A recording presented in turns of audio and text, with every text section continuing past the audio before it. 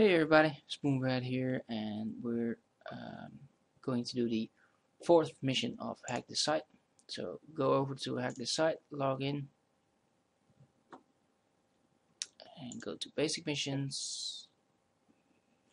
And the fourth one is that. I think we didn't do this. Yeah. This time Sam hard-coded the password into the script. However, the password is long and complex, and Sam's often forgetful, so he wrote a script that would email his password to him automatically in case he forgot. And here's the script that says send password to email. Let's see, view page source. There we go. View wrong actions. Here we go. Well, oh sorry. Here it says it will send to webmaster at Hullabaloo instead of sending it to someplace else. So what you can do here is we're going to see if it's already been installed, the plugin that I want, and it doesn't look like it. So what do we need? Well,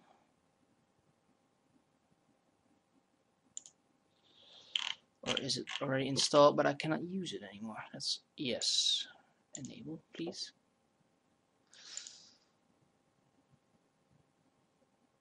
That's what I thought. Right. Go away. What we're gonna do is we're gonna set up temper data, and what we're gonna do is first we're gonna say start temper. You will see a lot of other junk in there, but we're gonna do this, and then we'll say continue tempering. Yes, submit. We're gonna temper, I mean.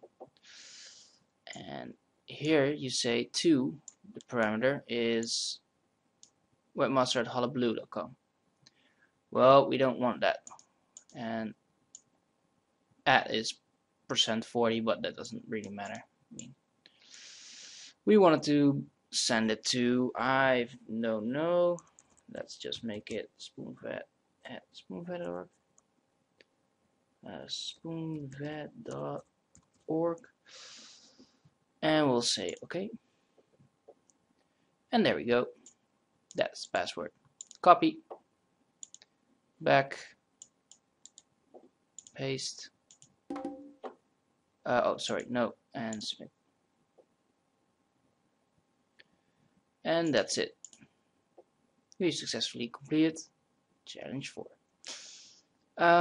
What did we do? Well, we made a parameter different that would be normally would be sent to the script, the PHP script that will handle the lost password or email. In this case, is the parameter, but the lost password will be sent to the email that is in the parameter 2. And if we change that parameter, well, then we know where it needs to go, and in this case your own email, so you know the password.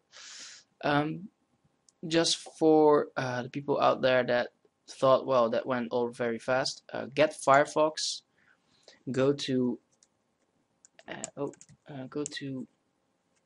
man, I can't type add-ons dot Mozilla.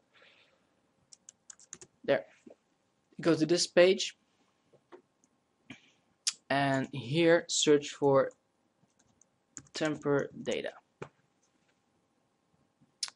and this, and continue to download, and it will show up here in the top left.